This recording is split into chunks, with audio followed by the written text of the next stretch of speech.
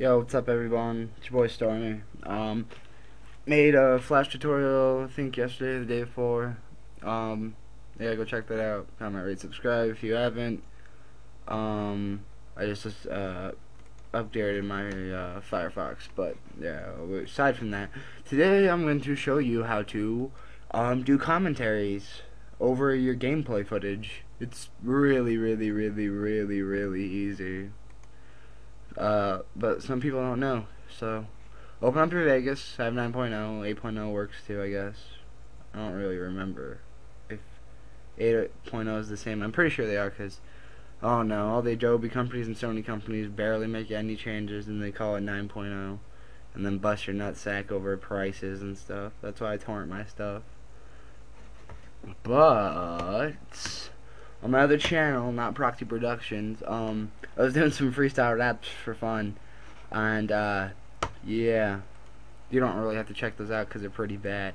But let's just call this Test by Stormy. Okay, so you have your first track, your first like layer, I like to call it, because I know I'm just used to editing programs and they call them layers. Well, we'll just call this a track though. First track is a video track. We just have some text media generated into it. So I'm gonna delete this and show you how to do it. So right click, go to insert text media.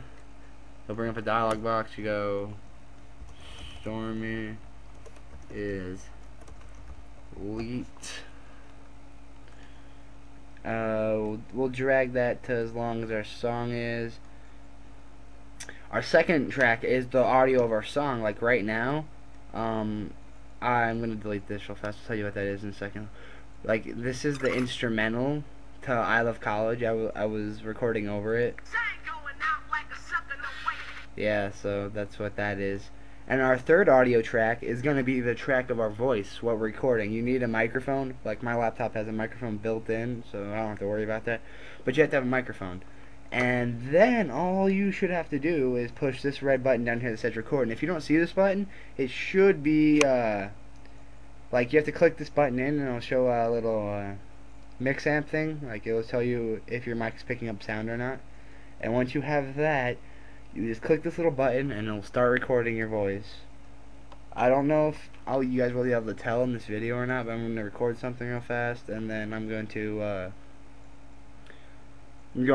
play it back and see if, I don't know if you guys are going to be able to hear it or not, but that's how you record stuff.